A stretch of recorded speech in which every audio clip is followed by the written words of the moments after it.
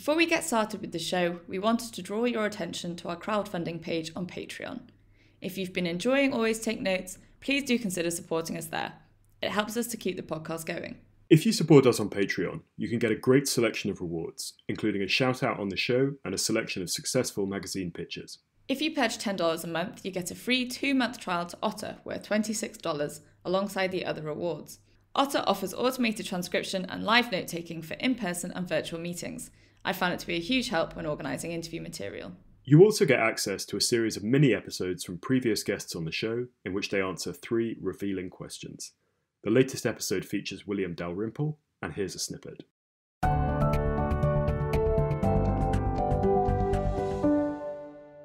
I mean, there are people I know who really, really like office life and love being in an office and chatting to people at the coffee machine and so on. In that case, probably writing is not the job for you. I have to say I'm very sociable, but I'm very happy not to see anyone until the evening when I like to get out and leave the house and get on with it. Hello and welcome to Always Take Notes. In this episode, Rachel and I spoke with the novelist Tracy Chevalier. We spoke to Tracy about her rigorous research process, about the phenomenon that was the girl with the pearl earring, and about the usefulness or not of the label historical fiction. It's a great episode and we hope you enjoy it. Welcome, Tracy, to Always Take Notes. It's fantastic to have you on the show. I wondered if we could start by talking about your research process. You're often described as a method writer. You learned to paint for The Girl with the Pearl Earring, you took a job as a tour guide in Highgate Cemetery for Falling Angels, and you learned certain stitching techniques for a single thread. Where did that process come from, and why do you think it's important to really steep yourself in the method for writing your novels? To be honest, it wasn't a deliberate decision. It just sort of grew. But I realized it's actually also kind of a shortcut to writing better.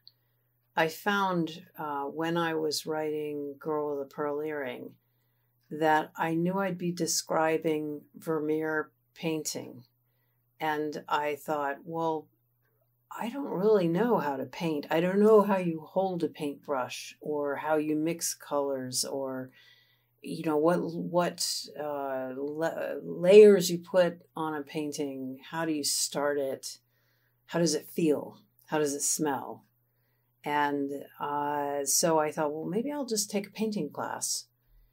And that really helped. It helped make it easier for me to write what Vermeer was doing. And subsequently, in other books, as you mentioned, and a couple other books like Remarkable Creatures, which is about the fossil hunter Mary Anning, I went out on the beach and looked for fossils because that's what she spends a lot of the book doing. And it's much easier for me to describe it if I've done it. So similarly, in my most recent novel, A Single Thread, it's about a group of women who embroider cushions and kneelers for Winchester Cathedral. And once I started making a couple of things that my character makes, my heroine makes in the book, and I could feel what it felt like to make it. So when it came to describing it, it feels accurate and authentic. So it's in a way as simple as that. I mean, I really enjoy doing it. So I'm writing a novel about Venetian glass now, and I've made a couple of beads because I'm focusing on glass beads, and I've spent a couple of sessions making them, and now I know how hard it is and how, oh, your wrist feels like that when you're turning it. Oh, when you have both hands doing 2 different things, how does it make your brain feel? It's really hot in this particular area, and you have to be really careful when you're doing this, so I better write that. So I know all of these things, and it's as simple as that, really. And now it's hard to imagine not doing that. And Tracy, where does the research fit in your process? Because we've talked to a lot of writers about research, and a point that Ian Rankin told us some time ago was that he used to do research first and then moved to writing his first draft. But he stopped doing that because he felt that if you do it at that point in the process, before you have some sense of where the novel's going, that you can put a lot of time into researching. He gave the example of, say, a particular blood test or something that then ends up on the cutting room floor as the novel develops. So do you have a skeleton of the story or a draft before you're doing this really in-depth process, or do you start solidly with the research? I do start pretty solidly with the research. Mainly, I think the difference between me and Ian is that he sets his books now. So he doesn't have to research how you light a room or what kind of utensils you use to eat with or what you wear. He knows all that stuff for Rebus or whoever he's writing about. But for me, I usually start in a country or a time that I don't know. 19th century America, what did they wear? What did they eat? What did things smell like? 17th century Holland. Now I'm at the moment in 15th century Venice. And I have to start building the world around me from the ground up. So I have to research a lot of stuff before I would feel confident to write anything set at that time. So my very first novel, The Virgin Blue, is partly contemporary and partly set in 16th century France and Switzerland. It's about French Huguenots. And I remember vividly writing the first scene for this historical section. And this peasant family come in from the fields and they sit down and have a meal. And as I wrote, I thought, I wonder what they sit on. Do they sit on chairs in the 16th century or is it benches? And then I thought, well, I don't even know if they used a fork then. And even if they ate then, when did they have their big meal? Maybe they had it in the middle of the day. Maybe I'm making a complete mistake. And I realized after a page of this that I hadn't done any research. I realized I had to start all over again and research all of the everyday life. Plus, then, of course, you have to research the wider, not just the everyday life, but what's going on politically, what's going on socially, all sorts. Plus, all the stuff, if you're writing about 19th century fossil hunting, you have to figure out what it is that they're doing. So there's just an enormous amount of research to do. So I probably do a good 6 months before I actually start writing the story. But on the other hand, once you start writing the story throws up lots of questions. So you realize I'm writing this novel set in Venice, and this gondolier keeps showing up, and I just thought I've got to find out more about the boats.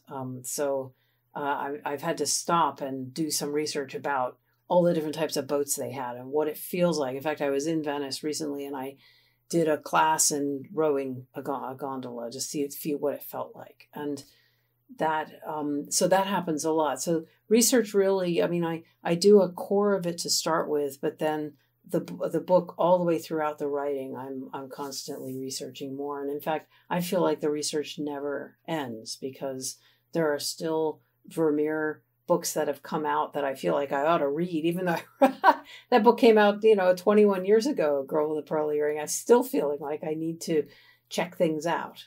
How do you create that sense of discipline with the research? As you say, it could go on sort of infinitely. How do you know when to sort of draw a line and start writing? The story as I'm researching, it gives me an opportunity to, in the back of my mind, I'm always tailoring the research to what my characters might do or say or feel. And after a while, they're clamoring away in my head and wanting to do things. And I need to write them down so that they can do things. But also what happens is usually research is this activity of trying to get the right information. And most of the time, towards the end of it, the process, I start feeling like, I don't really understand this particular period or this particular subject. If only I could find exactly the right book or exactly the right article that's going to make me answer all my questions. And then I start to realize, Tracy, that book is the book you have to write. That's what you're looking for. You're not looking for somebody else to tell you these things.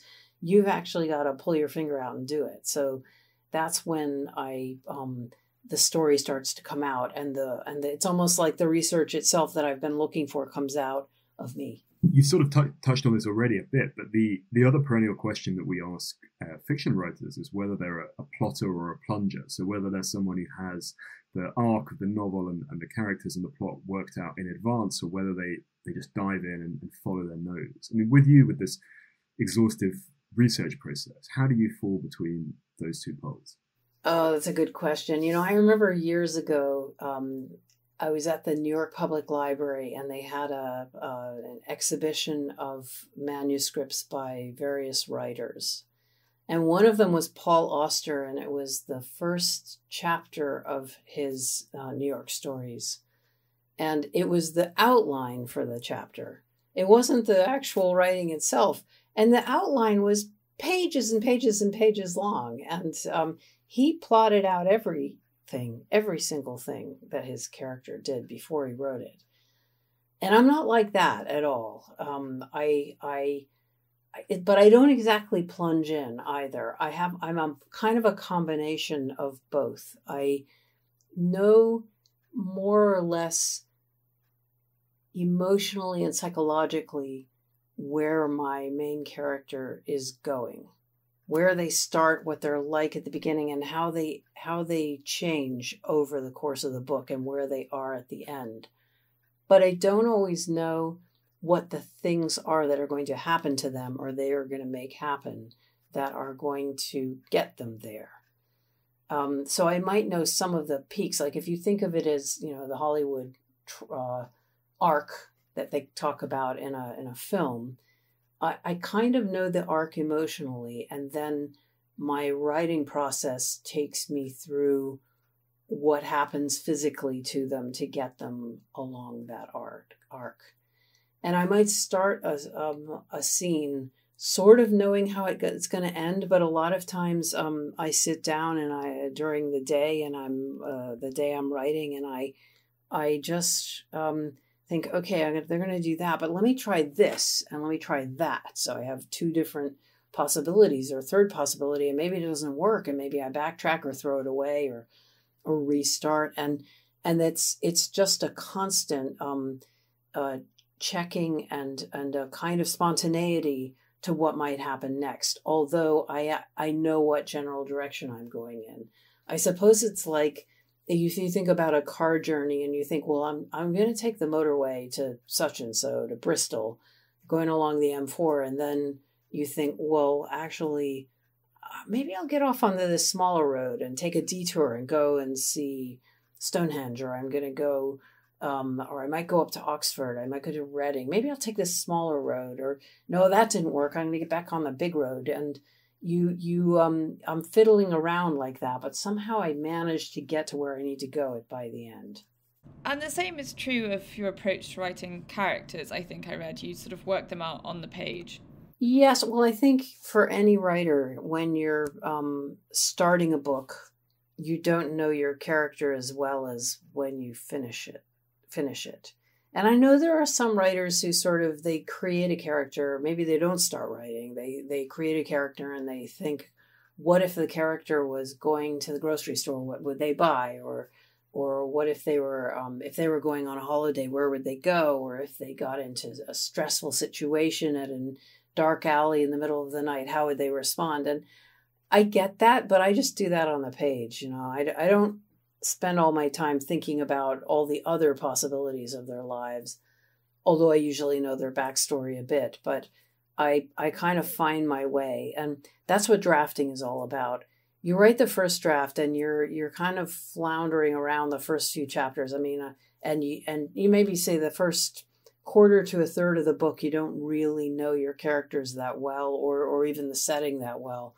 But after a while, you get into your stride and you start to know them better. And by the end of the draft, by the end of the book, you know them well. And so then you go back and loop back around to the beginning and rewrite the first. I often edit more in the first quarter, first third of a book than I do the last 2/3, because I'm much more confident in what I'm doing. because I've gotten to know my characters. So it's really about spending time with them on the page. And that's how I get to know them. Could we roll back now to the start of your career, Tracy, and to when your interest in books and reading began? Is it right that when you were a child, you used to go every week to the library and get a big stack of books, and that you had this relationship with the librarian and they'd sometimes set a book aside for you specially? Yes, Mrs. Carney, she had a huge influence on my life.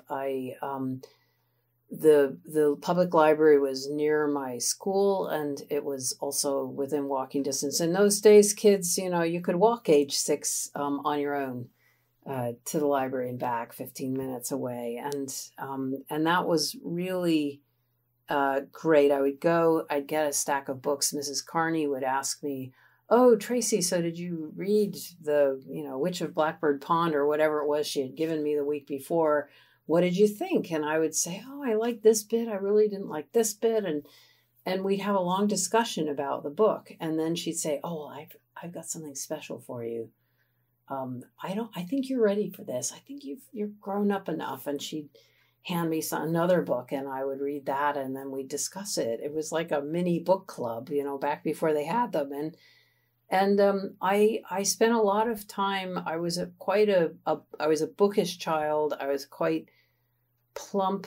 I was, my mother got sick when I was 3, and she died when I was 8. And so I spent a lot of time having to be quiet so that she could sleep. And I was a bit of a loner, not entirely. I had friends, but I grew up in an integrated neighborhood. I was one of the few white kids in a black neighborhood. And so there were a lot of kind of stresses on my growing up. And I think my aunt said once that I said, I'm never lonely when I'm in a book, when I'm reading a book. And so I think I used them as a form of escape. And they became just an integral part of my life in a way that, like, brushing your teeth is. You couldn't imagine going to bed without brushing your teeth. I can't also imagine going to bed without reading a bit, or whenever I can read. So I couldn't imagine not having a book on the go. There's always one. I'm always reading at least one. And so yeah, they were very important. And I used to say that when I grew up, I wanted to be either a writer or a librarian, because libraries were where I got my books from, and I just thought it'd be great to be involved in them. What were some of the books that you read as a child, and how do you think they were formative to your own understanding of your craft? I read, the Walter R. Brooks Freddie the Pig books. It was all these talking animals in a farmyard, and there was a long series of them, and they were wonderfully plot driven. I rather like plot, and they were great. I liked a bit of fantasy. I liked Joan Aiken and Susan Cooper. So those are sort of early English influences that I didn't even realize I was an Anglophile until I started living here.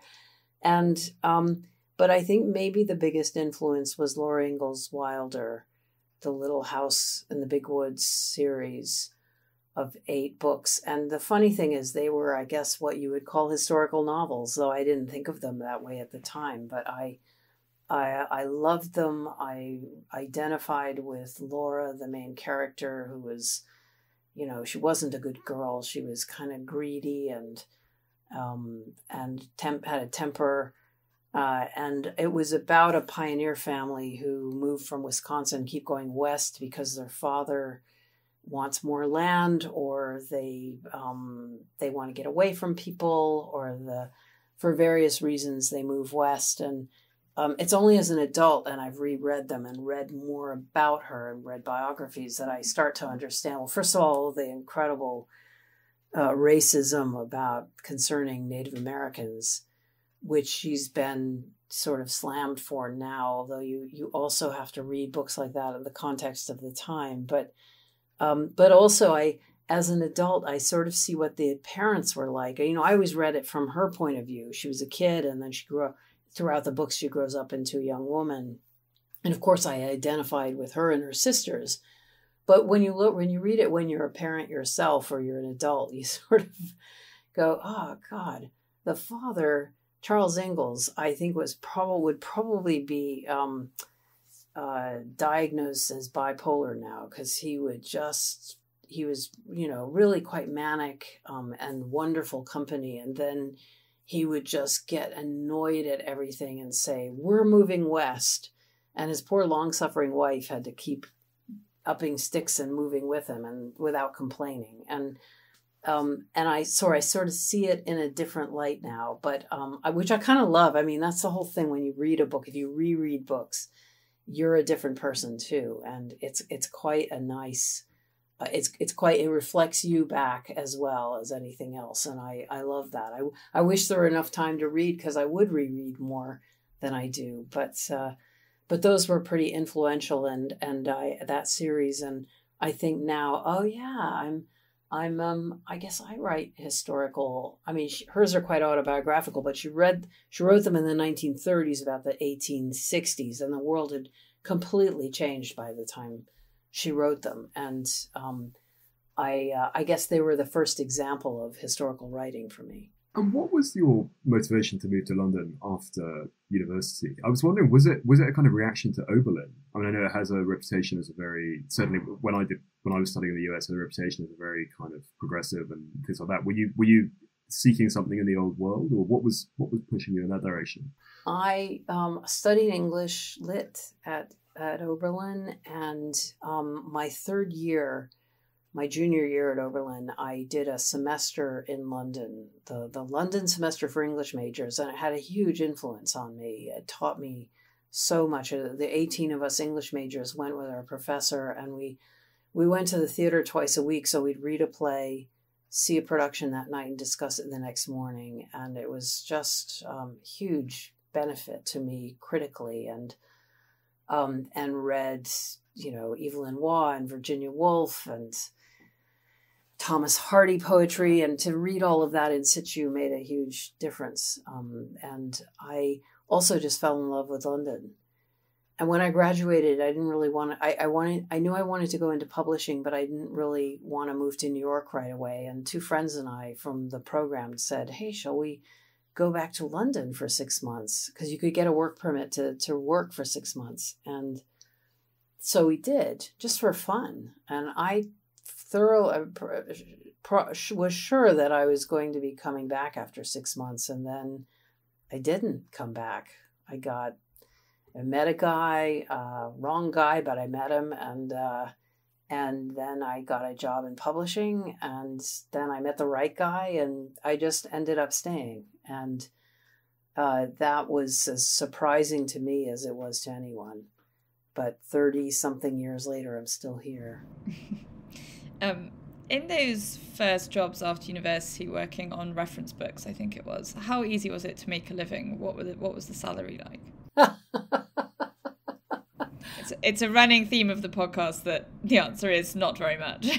Yeah, well, I remember one week I had done some extra work that I was paid for as freelance, some freelance editing from my boss. And I went in to his office and said, Daniel, is there any chance you could pay me like right away for this? And he said, why, are you having some cash flow problems? Like I had some empire, and I said, yes, I am. And he said, well, how much have you got in your account? And I said, £10.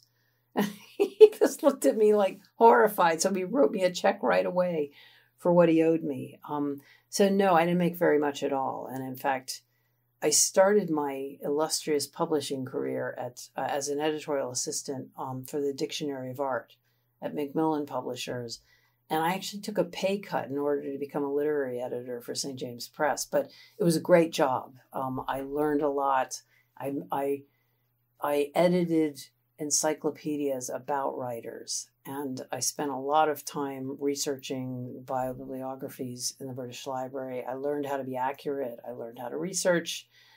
I commissioned essays from academics about writers, and It was, and I learned how to gently edit people, and I learned the value of editing.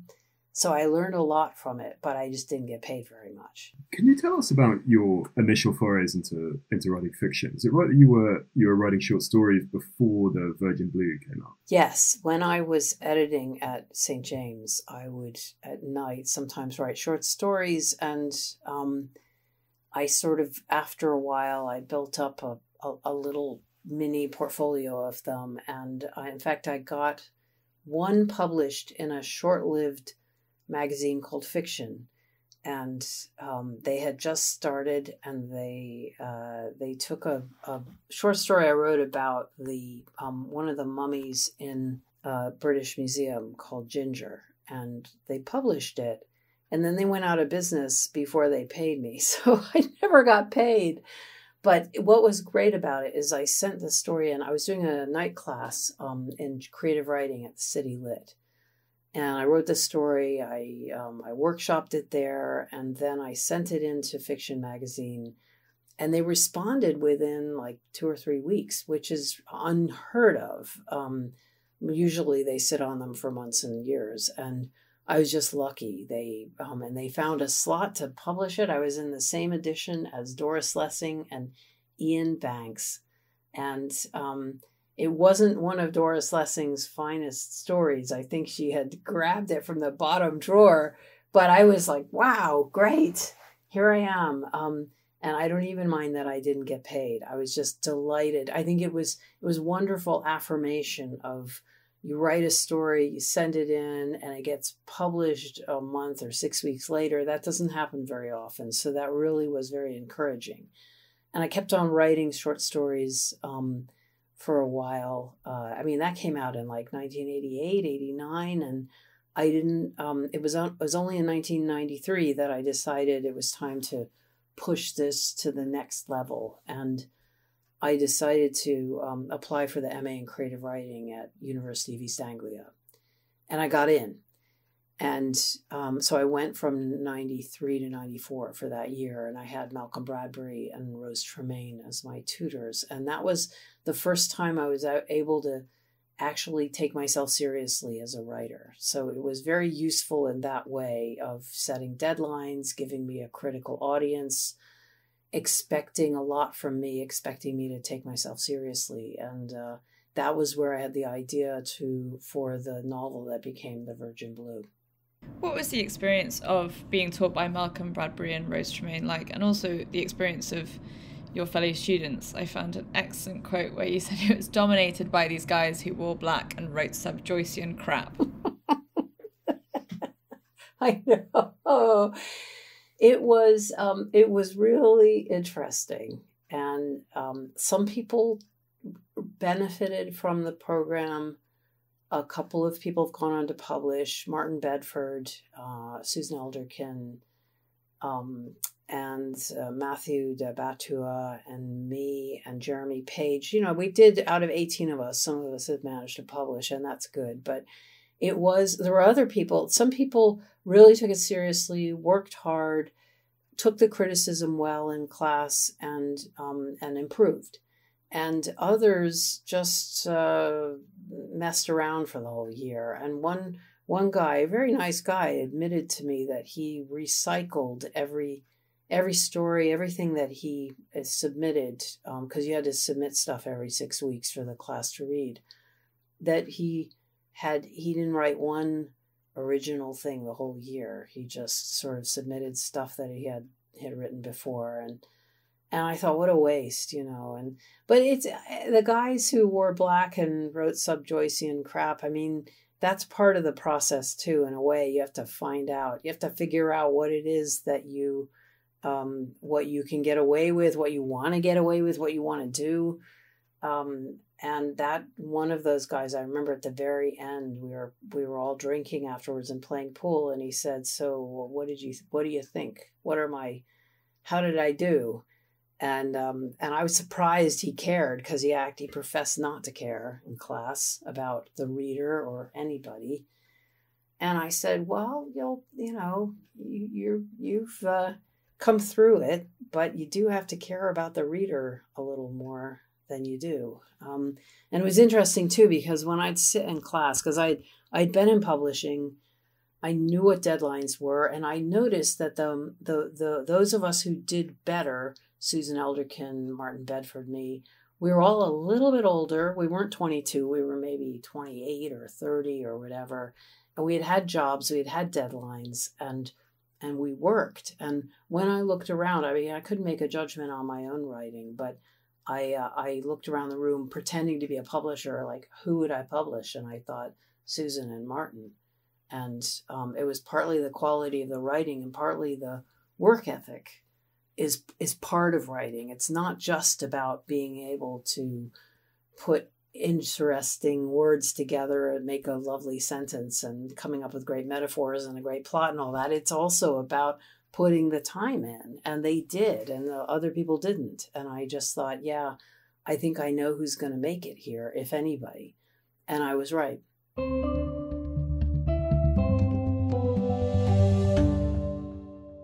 A message from our sponsor, Vitsu, Melvin's story. We love, love, love our Vitsu shelving. Build quality and ease of assembly is amazing, but it was your service that made the whole process such a joy. So said Melvin from Sydney in this heartfelt message to his Vitsu planner Sophie in London. Love is a word heard a lot at Vitsu. Other verbs just don't seem to cut it. As with any customer, Sophie considered every detail, so Melvin's bookshelves were perfect for his needs. Passionate about good service, she communicates with all her customers directly, wherever they are in the world. Whether in person or on the other side of the globe, Vitsu's planners hold your hand throughout the process, time and again proving that long-distance relationships really do work. Every interaction is handled with love from Vitsu.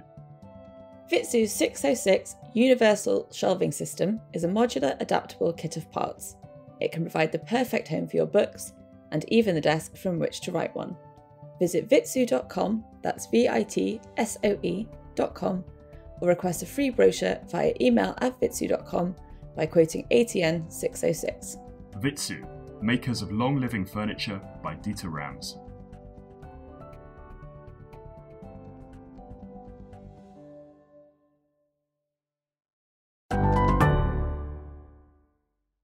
Could you tell us about the gestation of The Girl with the Pearl Earring? I'm sure you've told us many times, but it's right that you had a poster of the Vermeer painting on your wall since you were 19, right? Yes. And the poster is still in my office right here behind me. Yes, I went to visit my sister in Boston, and when I walked into her apartment, she had on the wall a poster of Girl with a Pearl Earring, and I had never seen it before, and I just stood in front of it, marveling at it. The beautiful light, the shadow on her face. I'm looking at it now. So the blue and the yellow, the incredible texture of her skin and those liquid eyes, and most of all, the expression on her face, which was unreadable to me. I could never tell if she was happy or sad. And I went out the next day and got a poster for myself. And I kept it I hung it in my bedroom wherever I lived for the next 15 years. And in fact, when I came over to London for the London semester for English majors, I brought that poster in my suitcase and I hung it up on my wall. I had a kind of Vermeer, a love for Vermeer, which I indulged by trying to see all the Vermeers I could. And there are 36 of them now. And I have seen every one in the flesh. But that was one of my goals in life, was to try to see all of them in the flesh. And, there are 4 in London, and there's some in Dublin and Amsterdam and all over various places in the Louvre. And I went to see them all. But I didn't think about writing about Vermeer until I had been living with this poster for 15 years. And one morning, I woke up and I was looking at the poster from my bed, and I suddenly thought, I wonder what Vermeer did to her to make her look like that. That expression is not just an expression, it's actually her response to him. And it was the first time I had ever thought that this look was actually to do with a relationship between the painter and the model, and not just a girl. And I thought, I wonder what their relationship was. Now there's a story. And I looked up in the exhibition catalog of, I'd seen her in the flesh for the first time 18 months before in the Moritz House at an exhibition and in The Hague. And I looked up in the catalog and read about the painting, and it said they don't know who she is. They don't know who any of the models in his paintings are. And I thought, fantastic. That was the best thing I could have read, because it meant the field was open to me. In fact, they don't know much about him either. So I could kind of make up whatever I wanted. And I just spent the next 3 days thinking about what I thought that look could be. And that was how the book emerged. Well, that's actually a perfect segue to my next question, which was the balance between fact and fiction. I read that you were careful to be true to the known facts, but because I guess so much was unknown, you had quite a lot of license to kind of plug the gaps. Yes, I was lucky in that way. So I try not to make up things about real people that don't, we know isn't true. So the best example I can think of is in my novel Remarkable Creatures about Mary Anning, the fossil hunter in Lyme Regis. She lived her whole life in Lyme Regis, barely traveled. She did go to London once for 5 days in 1829, and it would have been really helpful. My book was set between 1799 and 1824, ends in 1824, and I really wanted Mary to go to London. It would have helped the novel a lot if I could have had her there, but I knew that she didn't go, and I couldn't make her go there if I knew that she hadn't gone. And so I had to get her friend to go instead. Her friend, Elizabeth Philpott, also existed, but we don't know if she went to London. She's from London, but she lived in Lyme Regis, and I sent her on the journey instead. And that's what I did also with Vermeer, was to just fill in the gaps in his life. We know that he married a woman named Katerina who was Catholic. He probably converted in order to marry her. He was Protestant. They had 11 children, 4 others who died. So they had 15 children in all. They were in debt. They lived in a certain house.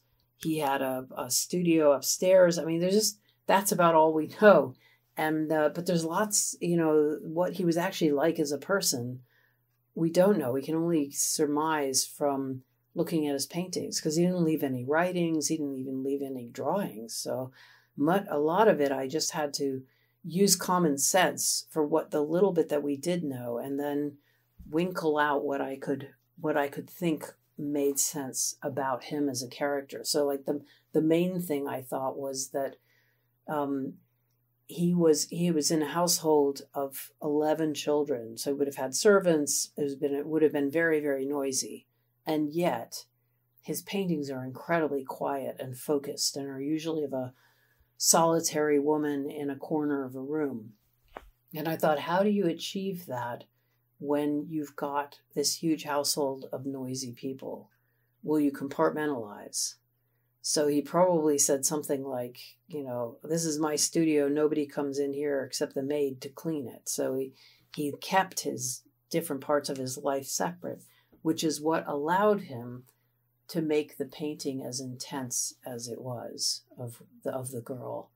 And she was the servant. So, none of it is going out there on a limb. It's all based on kind of common sense. But I did have to make it up, but I tried to base it on as much fact as I could. When did you realize it was going to be a mega hit? We heard about you got this call from Time magazine in January of 2000. I mean, was that the moment, or was there a particular moment that you knew that it was going to be a smash? And how do you feel about it now, 20 years on? I think I didn't know it was going to be a hit. For sure when I wrote it, and for sure when it was first published in the UK. It was published here in August of 1999. It got respectful reviews, but it had a terrible cover. But you couldn't imagine you could do that with a Vermeer painting, but it's possible. And I thought, oh, it's going to sink gently out of sight. But the American publisher published it in January, which I thought would probably be a terrible time. But actually now I know that that's when they often publish unknown. There's space.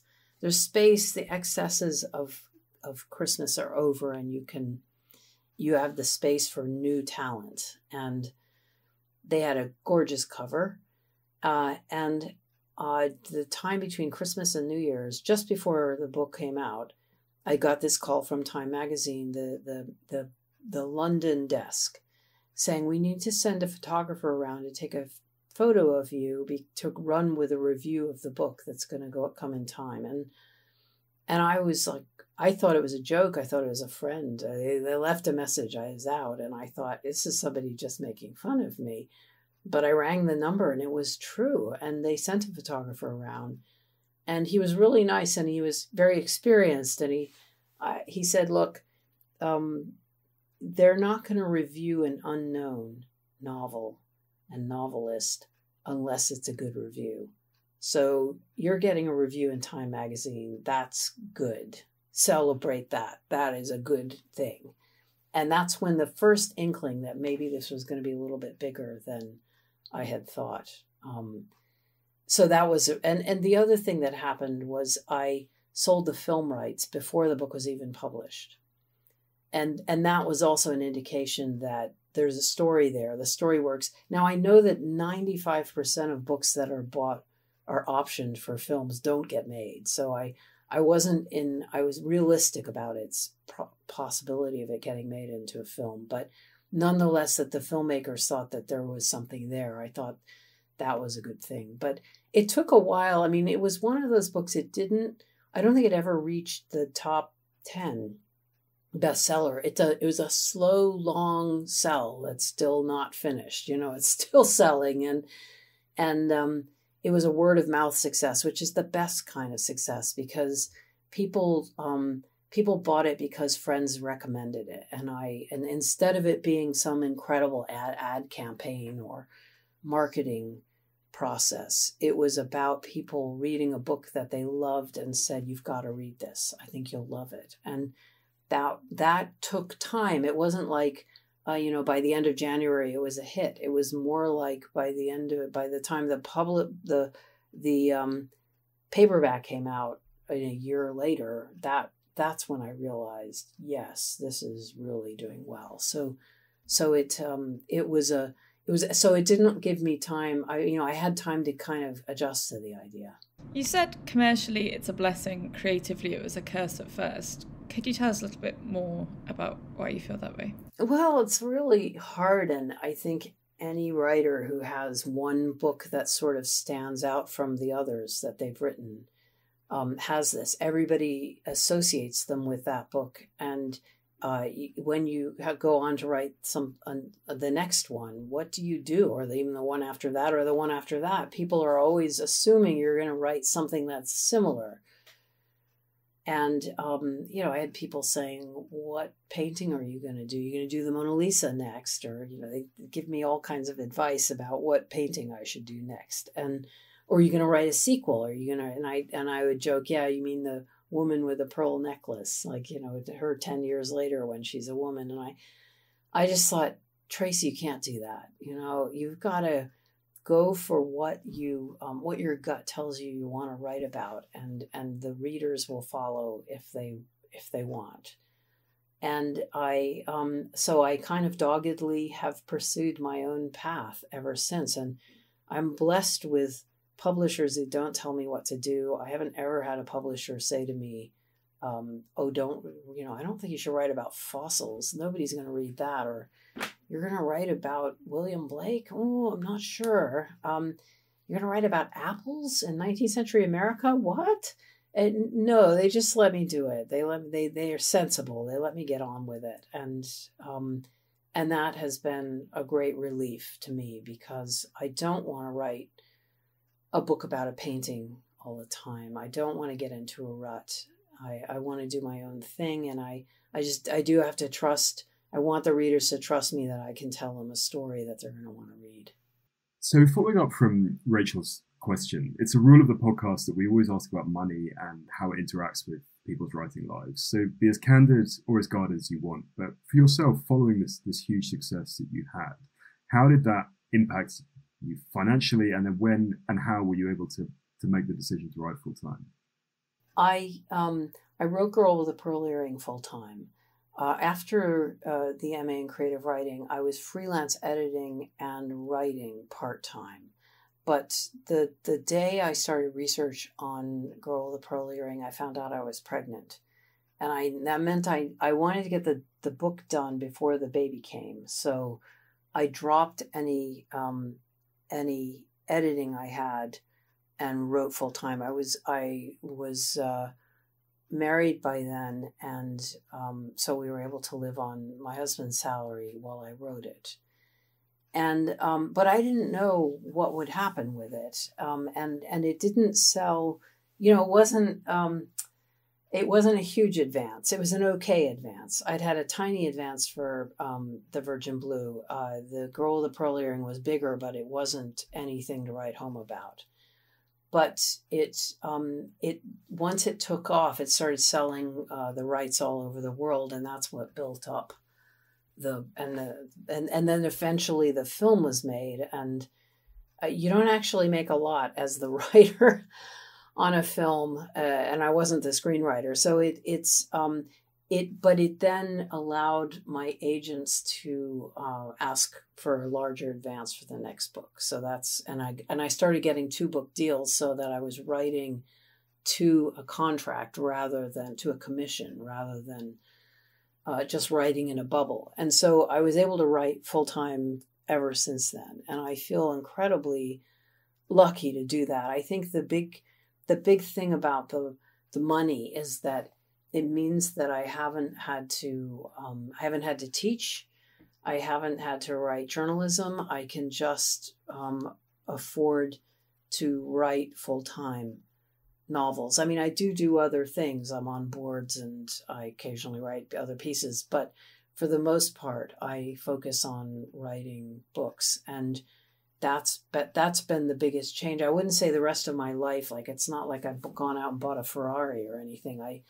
I don't, but I feel like I know I have the readership, and I have, financially I'm stable, and that, I couldn't ask for more. It's it makes the whole thing a lot easier, because I have friends and I hear a lot of stories about writers struggling and how hard it is. Even writers who get fantastic reviews or get shortlisted for prizes are still not selling very much. And that must be incredibly frustrating. And when I know how much time it takes psychologically to have to worry about money. And I don't have to worry about that. And it means that it leaves my mind freer to write. We are coming up against our time limit, but a final question from me is about how you think attitudes towards historical fiction have changed during the course of your career. You've said in interviews that peers on your MA were sort of snobbish about the genre. Do you think that's improved over the years? I do. I think it started with Rose Tremaine, my tutor, when she wrote Restoration. I think that was a historical novel that had a big effect on how people viewed historical novels. And now I think there are so many ways of telling historical stories, and the genre is becoming less genre and more mainstream, and I love that about it. We also all have Hilary Mantel to thank for cracking that one open and making it kind of cool to write historical fiction. So I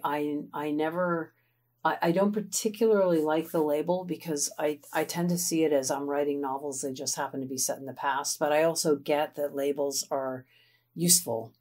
And so I accept it with as much grace as I can, but I also think, there are a lot of ways to write history, and I think we're now finding out what those are. And as a final question from me, could you tell us a bit more about what you're working on at present and what your future projects are? I'm working on a novel about Venetian glass. And I had the idea, well, somebody else had the idea for me. I get a lot of readers writing to me or coming up to me and suggesting, you should write about so-and-so, you should write about this painting, or you should write about this story. And usually I'm very polite, but I just think, yeah, that's not how this works. I have the ideas myself. And but about 10 years ago, a man came up to me after reading in Milan, and he said, you should write about Venetian trade beads, which were used in trade all over the world. There are a lot of interesting stories about them. And here are 2 books about them. And so I took the books and I glanced at them. I put them on the shelf, and then, but it always stayed in the back of my mind. They're kind of interesting.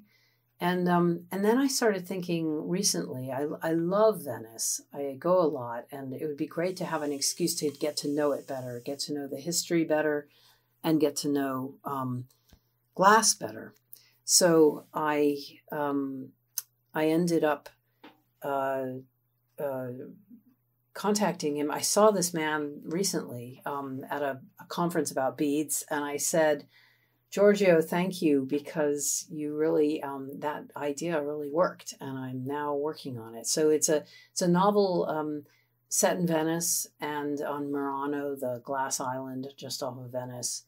And it's set between the 15th and 21st centuries. So it's a big old saga following a family all the way through several centuries, and it traces the what happens to these beads, how they get used around the world, and also the sort of history, the ups and downs of Venice as a city, how it went from being a trade center to being a kind of place of play and grand tours, and now it's a very touristy place. And it's been huge fun, but quite hard to write during the pandemic. So and it was irritating, because one of the reasons I chose it was so that I could go there a lot. And of course I haven't been able to travel, but recently I was able to go back and fill the well that had run dry of ideas, and now I'm full again. So I'm in the middle of writing that. Sounds fantastic, though I fear that you might get a whole fresh wave of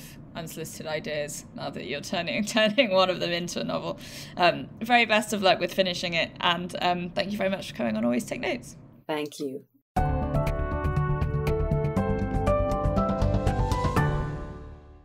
That was the Always Take Notes interview with Tracy Chevalier.